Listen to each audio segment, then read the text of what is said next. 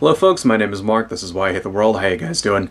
So last week I made a video in response to the shooting in Jacksonville, Florida, and somebody left a response with a very famous little bit of conservative gun nut copypasta, which was funny because that was one of the things I was going to respond to in the first place when I was making that video.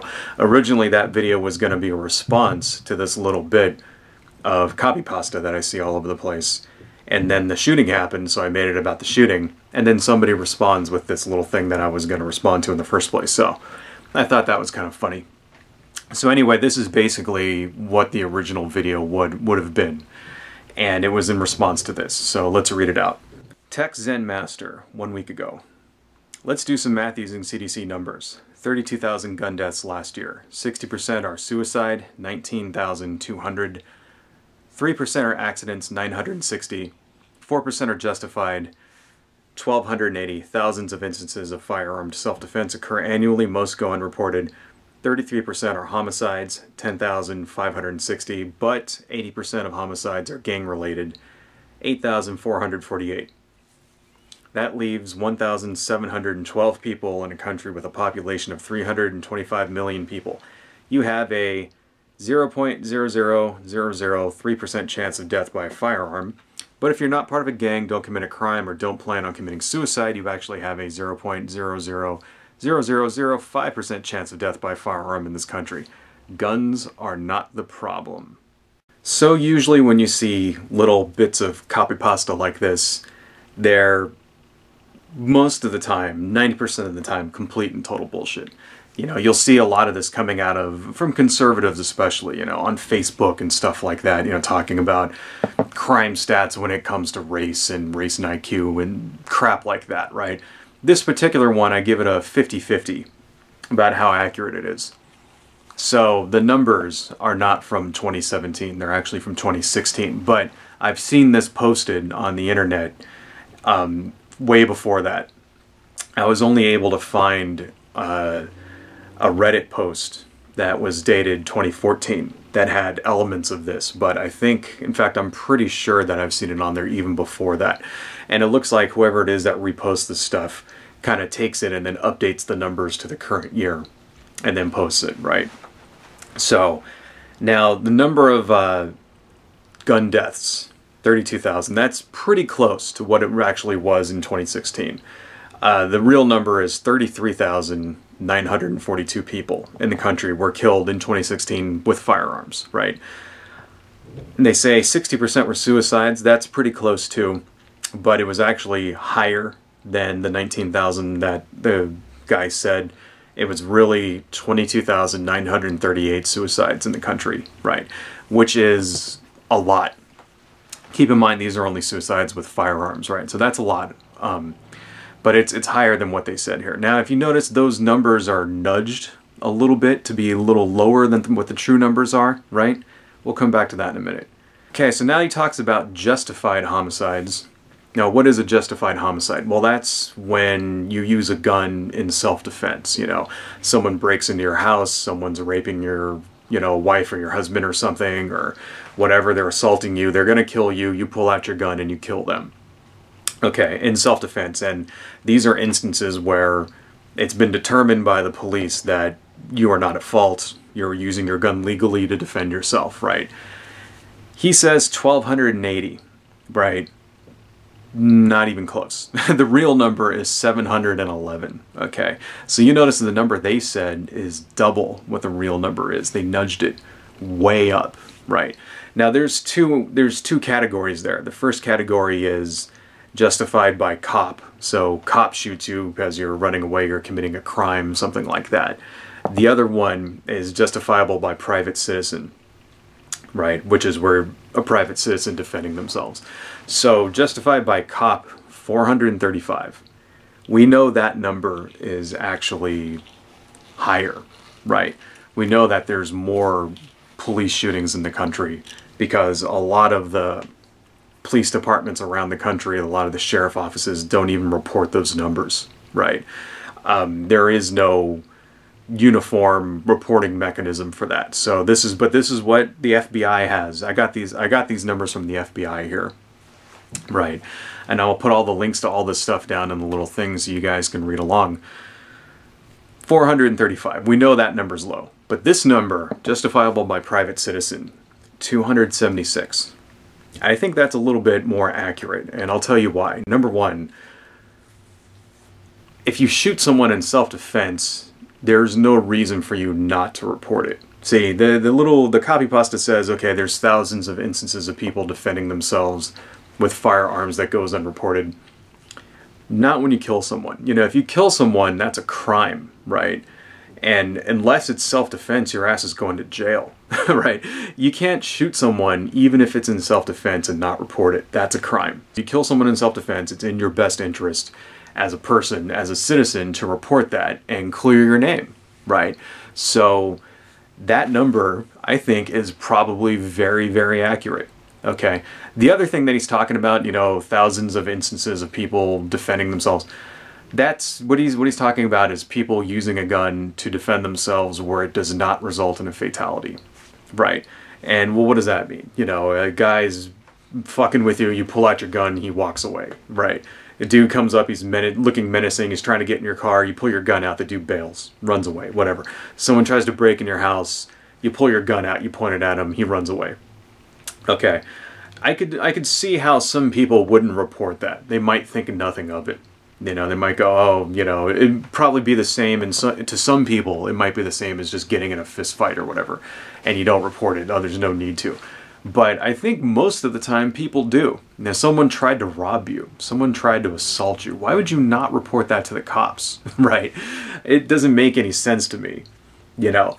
But the thing is that if it's not reported, we have no way of knowing what that number actually is. It could be thousands, it could be hundreds, it could be dozens. We don't know, right?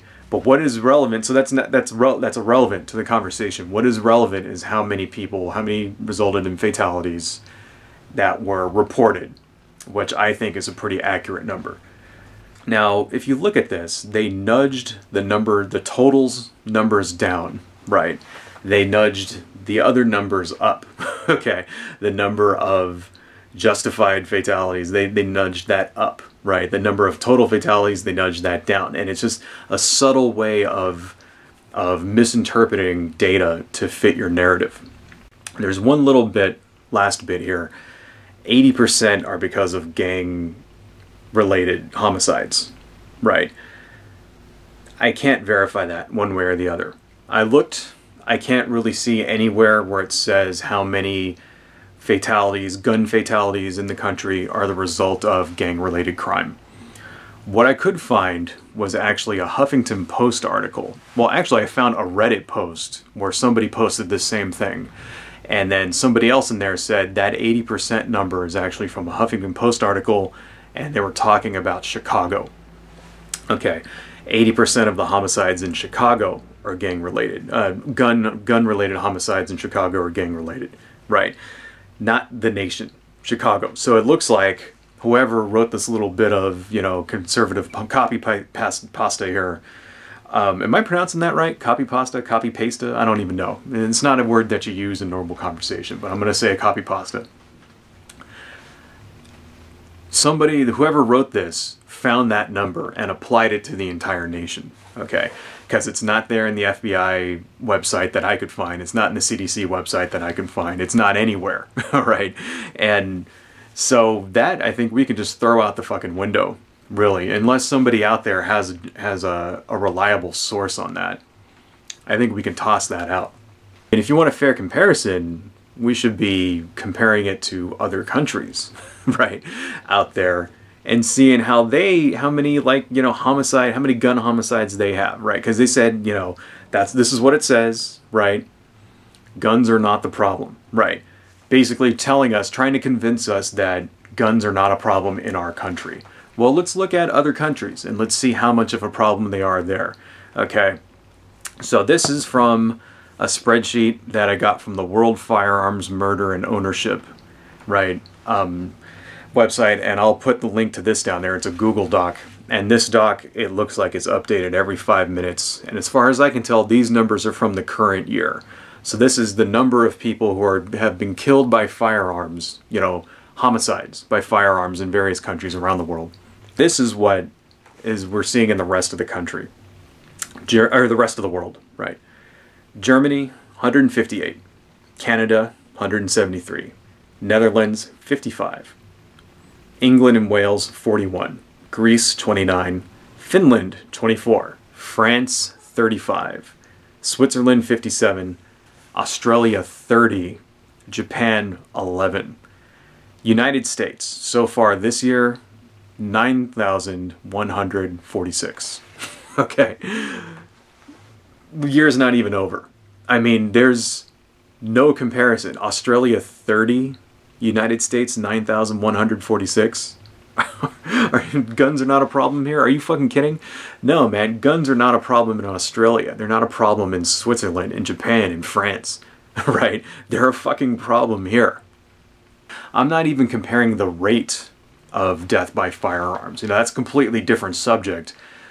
Rest assured, the United States is near the top there as well. Now, of course, we're not the #1 when it comes to firearm deaths. That seems to be Brazil. That actually had 34,678. Okay.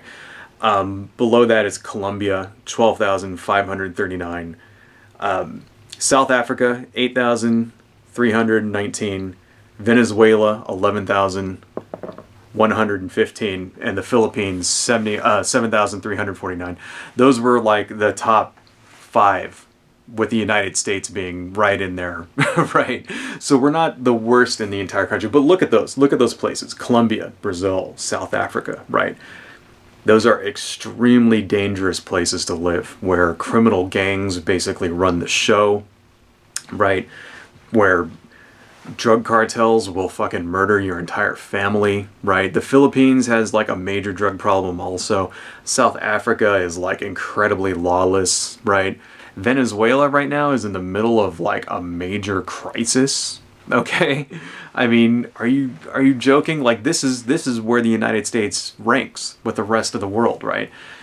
If you look at one other thing though, those countries I just named, Colombia, Brazil, Philippines, Venezuela, those places have a gun culture which is comparable to the United States. A lot of people don't know that. See, up here in America, people don't give a shit about the rest of the world, right? And a lot of the conservatives that post and copy and paste this particular thing, they don't know about Venezuela. They don't know that it's legal to own firearms in Venezuela and that they have a gun culture just like us, and many people open carry in Venezuela. They don't know any of that shit, right? They think that it's just like the Wild West down there. That it's like Mad Max and stuff, you know, because fucking that's what Donald Trump tells them, you know, Trump's shithole countries. That's what they see on Fox News about how, like, people are eating rats and shit in Venezuela, right? They don't know that it's, like, basically the exact same fucking thing is here, right?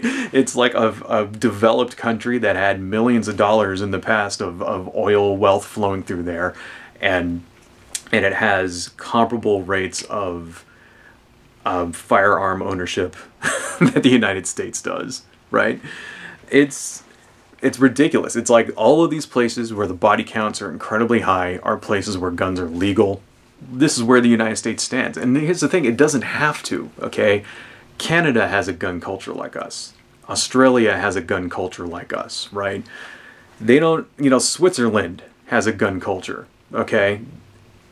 What's the difference between those countries and ours? It's because they have common sense gun control in those countries. They have limits on ownership. They have waiting periods and background checks and limits on the number of, you know, rounds your magazine can hold, and bans on bump stocks and all the shit that all the NRA people and the Second Amendment people and all those guys fight tooth and nail to stop.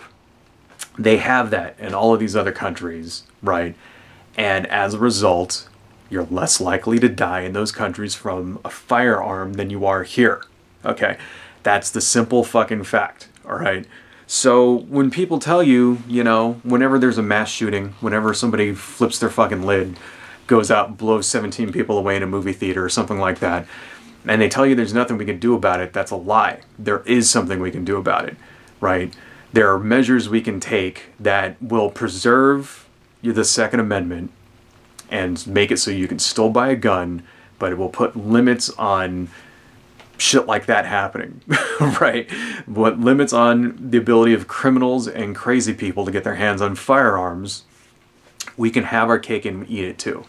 And we're not doing it because of Republicans, because they're in denial that it's even a problem, right? And they go around and they post bullshit like this on my fucking comment section to circle jerk themselves into thinking that it's not a problem when in real life it is. And that's why people die in the United States of people get shot in mass shootings in the United States because of Republicans. Anyway, that's all I got, folks. Adios.